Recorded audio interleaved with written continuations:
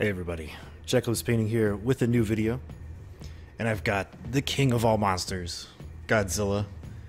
It's a really cool 3D model that I found online, printed him out on my Anycubic Photon, and we're going to paint him up a little bit today. I'm going to start off by doing a clean black primer with the airbrush here. With resin models, make sure to do light coats of the primer and kind of let it dry a little bit in between. Helps get a better bond onto that smooth resin. Gonna be painting this guy kind of quick and dirty today. Just fun little project because the new movie came out today. So if you're watching this later, you know, it came out on March 31st. I'm recording this on March 31st. A lot of fun, super cool little model. And I'm gonna bring a little bit of color into this paint job. I'm starting off with a black green. Got that very thin, and I'm going over the top surfaces of everything. Give them a little bit of that iconic Godzilla green look, even though in the more modern films he's very like dark, charcoaly black brown with a little bit of green showing through. Most of the models that I've seen online have a little bit more green and brown colors to them just to give more life to the model, so that's what I'm doing here. I'm gonna grab some of this camo green and do the underside, where the other underside of his little reptile body is going to be a little lighter colored, and we're going to work into some browns as well, but just lightly airbrushing that, leaving some of that black showing through in the deepest shadows and recesses so that all of his craggy scales and textures can pop out a little bit more. But overall, the paint scheme on this guy is going to be fairly dark, not going to be very poppy, because the new design, which I like a lot, is darker colored. I'm going to grab some of this dark golden brown. It's a great color to match with our camo green. And again, I'm going to focus kind of the underside, more like his little chest plate area. And he's got these like layered heavy scales on his arms and legs. So I'm also going to pop those just a little bit.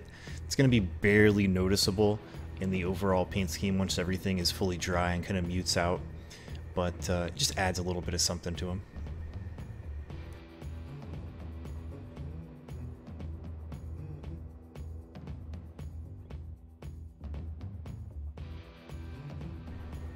Once all that paint is dried up, I'm going to start some dry brushing.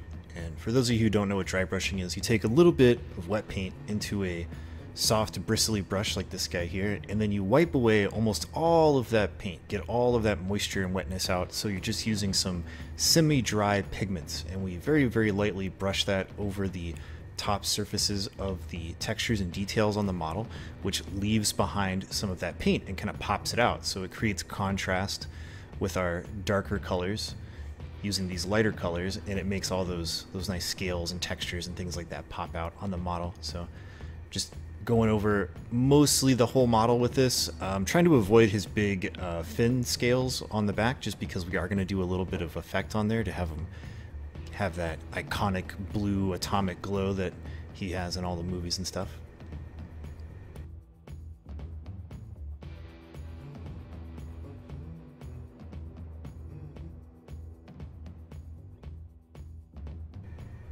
Speaking of that blue glow, we're going to use the airbrush one more time. I've got this really nice blue from Pro Acryl, and I'm going to be airbrushing that on all of these big sail fins, scales.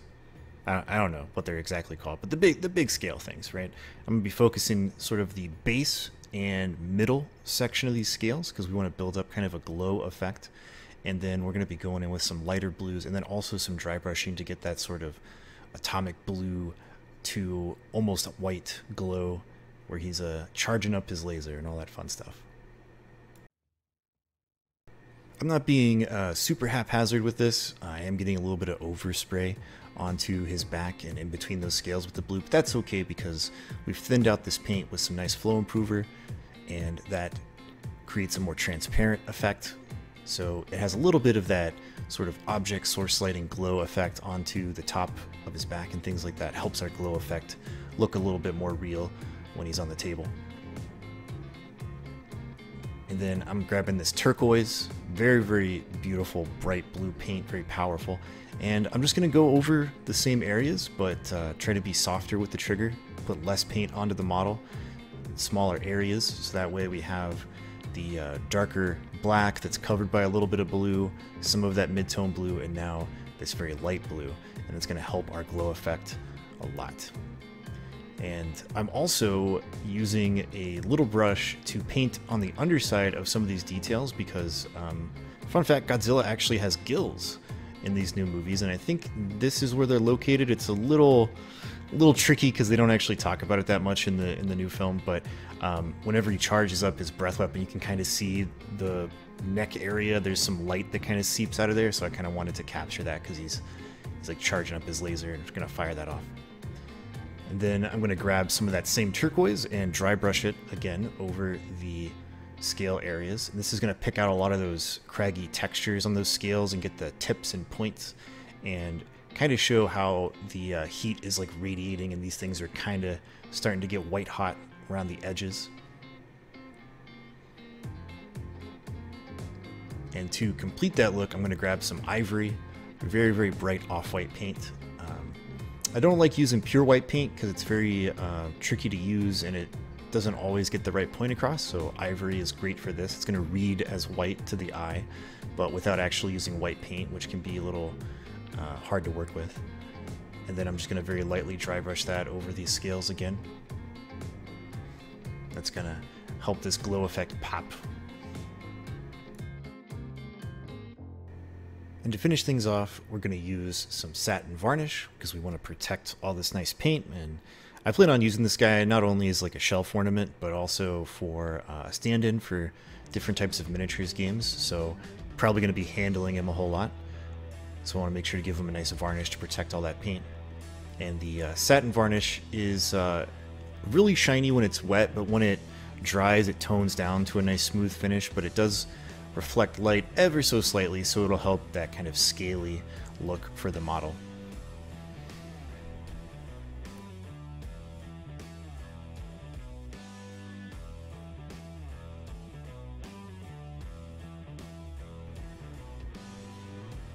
And here he is, all done. Like I said, it wasn't going to take very long. Didn't do too much to the model, but he definitely looks like Godzilla with his iconic feel and all those glowy bits on his fins and all that fun stuff, and he's all dark and craggy and scaly.